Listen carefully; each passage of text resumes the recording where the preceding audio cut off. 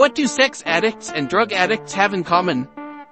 Science reveals the surprising truth. Did you know the brains of sex addicts and drug addicts light up in eerily similar ways?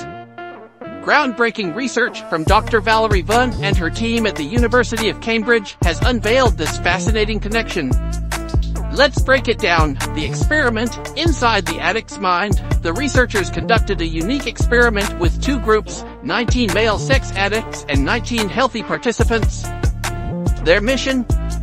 To see how the brain reacts to different types of visual content. Participants watched short videos that fell into three categories: neutral, everyday scenes; sports-related, action-packed but non-sexual; pornographic, explicit adult content. As they watched, scientists used cutting-edge functional magnetic resonance imaging, fMRI, to monitor their brain activity. And the results? Mind-blowing. What the brain says: addictive behavior and action. Three key regions of the brain lit up in sex addicts in a way strikingly similar to drug addicts. 1. The ventral striatum, responsible for anticipating rewards. 2. The amygdala, processes emotions and associates events with feelings. 3. The anterior cingulate gyrus, plays a role in decision-making and impulse control. These areas worked overtime in the sex addicts' brains when exposed to pornographic content, just like a drug addict's brain reacts when they see or think about their drug of choice. Desire on overdrive. Here's where it gets even more intriguing. After watching the videos, participants were asked to rate their sexual desire. Unsurprisingly, the sex addicts reported significantly higher cravings for pornographic videos compared to neutral or sports-related clips. This mirrors drug addicts' behavior. They don't just crave any stimulant, they specifically yearn for their substance of choice, bypassing alternatives like alcohol or caffeine. Why does this matter? Dr. Valerie Voon explained.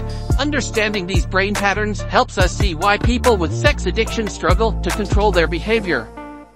The inability to rein in these desires can wreak havoc on personal lives and relationships. Dr. John Williams, head of neuroscience and mental health at the Wellcome Trust, added, behaviors like excessive pornography consumption, gambling, and even crimes like rape are on the rise. This research is a crucial step toward breaking these harmful cycles.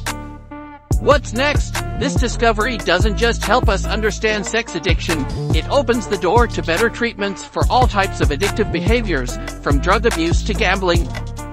By targeting the brain's reward systems, experts are hopeful we can develop therapies to help individuals regain control and rebuild their lives. Takeaway: addiction isn't just about willpower. Whether it's drugs, gambling, or sex, addiction rewires the brain.